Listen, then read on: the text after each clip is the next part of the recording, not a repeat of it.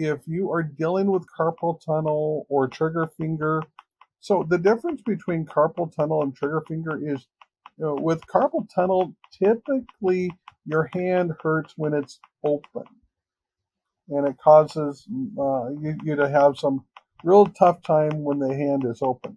With trigger finger, which is a close cousin or related to uh, carpal tunnel, the whole situation is when you close your hand like this, in order to open it back up, you're going to have to pull the hand and it kind of pops open.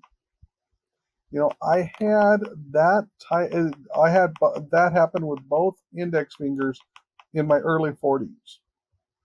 I then learned that Swedes, and I am a Swede, tend to get carpal tunnel in their index fingers in their 40s.